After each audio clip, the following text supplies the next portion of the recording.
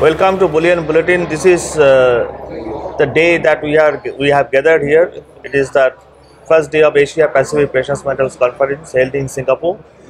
We have with me very special guest. He is the guest of honor for today's program, and he is the Assistant CEO of IE Singapore, Mr. Satvinder Singh. Welcome, sir. Welcome to Bullion Bulletin. Thank you for having me. My first question, as you made some numbers in your speech, it is really encouraging that since the lift of the GST on the investment grade gold in Singapore, trade has been increased. I think you have mentioned 188%, nearly 200%. Yes. We wanted to know something more about this investment grade gold. What does it stand for in Singapore, and what does it stand for the region's trade? Sure. So I must say that Singapore as a hub, it's not just for precious metal. We are the biggest commodities hub for energy, for agri products, for even the metal mining sector. So to some extent, we were naturally stifling our ability to support the entire precious metal market in our part of the world because of the GST. So with the removal of GST in 2012, it was only natural that what rightfully should happen in an eco-marketplace like Singapore has started to happen. So to some extent, before the GST was a very, I call it an unnatural stifling, but obviously very few hubs in the world have tax on investable gold. So we were the very few centers in the world that had. So once we have removed the abnormally, I think you can naturally see the results that the flows have begun to come to the market. The bullion banks here are actively trading. Gold trading companies are actively setting up their bases here. The regional players that are wanting to do business with one another are beginning to find the marketplace relevant. So, is this the impact of this very factor that now we are seeing in Singapore? A lot of companies are coming with investment grade product in form of a digital way. Some companies have introduced already. They are using the blockchain technology also. So yes. Is this the impact of the lift of GST in 2012? No, I would say that is physical flows, the impact of GST. But what you are talking about is, I will call it the innovation, the disruption that's coming along with it. And definitely when you're looking around the region, we are one of those places in the region where we welcome disruption. And it's not about technology. When you talk about disruption, technology is just one part of it. And technology is available anywhere in the world. I think what most private sector is looking for is the legislative changes that will also accommodate the transformation of business rules. And I think this is where they're finding Singapore as being a very strong, dedicated hub, where the government has been really been very forthcoming. Just to give you an example, the Monetary Authority of Singapore, they actually is very aggressively pushing in fintech. Yeah. Whether it's blockchain, whether it's new fresh payment terms, they all are pushing those initiatives, and they are telling the industry, please come, disrupt, please experiment, right? Do not worry too much about legislation, because we're going to come and help legislate to support it. Now, there are very few locations in the world where industry feels comfort like this, I'm not saying we are the earliest in the journey of disruption, but I think we have the ingredients that private sector is looking for now. The technology coming with legislative change in order to support those innovation that you're going to see. And IE Singapore, actually, I feel that's provided a tremendous support to this industry, entire the commodity value chain. And a lot of in the Singapore in airport, we have, I think there is a Brinks vault for storing of precious metals, and this kind of infrastructure Singapore has given. Now, sir, you are talking about the concept of economic hub in your speech. Yes. So, just briefly for my audience, sure. How would Singapore, this IE Singapore's, IE Singapore's contribution to making this hub for Singapore? Sure. So I would say we play a supporting role, but when you look at any commodity class, and be it precious metals, you're really looking at four things. Four things coming together, and then I would say you qualify as a hub.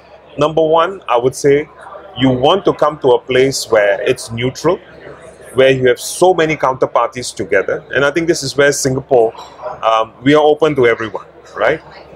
So it's a place where you're beginning to see many, many counterparties sitting here doing business.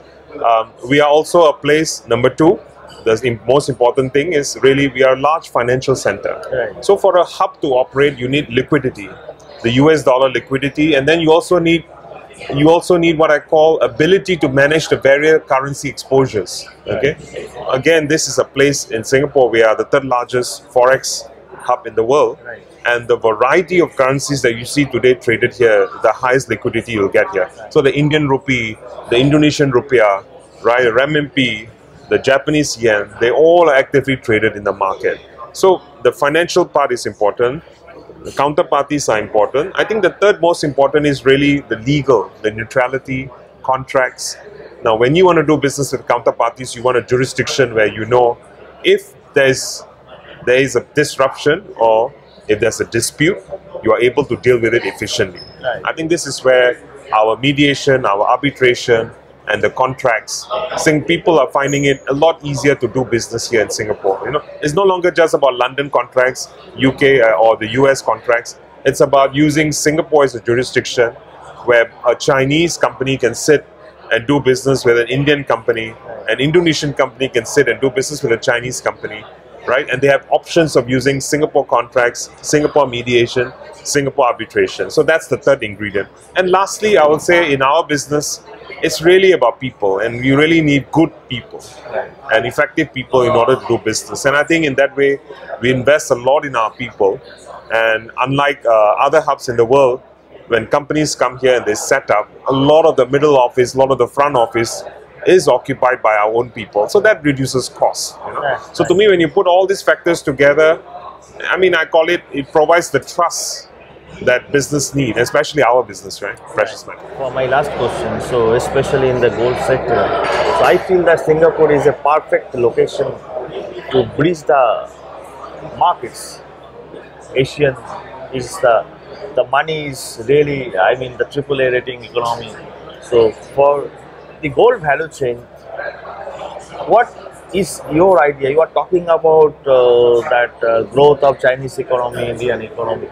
So keeping our eyes on 2030, where can Singapore as a gold trading hub, can we imagine a gold trading hub that we have seen in some of the European locations? Can we imagine that kind of setup in next 10 to 20 years? So, is this the possibility? I would say that we are very bullish. I mean, while you read the newspapers and there's a lot of depressing news, because most of the news comes from the West. Right. But sitting in Asia, and you're talking to somebody from India, somebody from China, somebody from Indonesia, our worldview is slightly different. And when you look at demographics is on our side. Right. Now, the biggest growth of economies, the largest growth of companies, the highest rises in productivity in the next 10, 15 years, we are beginning to going to see them right here around our backyard. I'll just give you an example. The Price Waterhouse has done a study, and they size up economies, and they look at the US today, which has 17 trillion, and they were looking at China, and China is going to be an economy in 2030 almost double the size of what US is today, at $39 trillion. It's only 12, 13 you know, and then India, incredibly, is going to be larger than what US is today at 19 trillion. And then even an economy like Indonesia is going to be $6-7 trillion. So the prospects of the size of demand or market, the size of the rise of wealth, you know, Asians already love precious metals. Right. But can you imagine when the wealth levels are going to go up, the middle classes are going to grow up, the demand that's going to be generated in the region, this is exactly what we all are very bullish about in Singapore. We can be the London of Asia in supporting the entire physical flows and in managing the entire risk in getting people to do business with one another. How IE Singapore supported SBMA when the first idea came to you. Right. So I do want to take, honestly, this whole conference is supported by the fraternity, the industry, and I'd like to congratulate SBMA for coming together, and they are key industry players, individuals who believe in the vision that I've just described to you, and they are really putting their prowess, their power, their connection, their networks behind this. And I think this is a platform that has been energized, and I hope to see it grow with the full support of the entire fraternity in the region. Thank you, sir.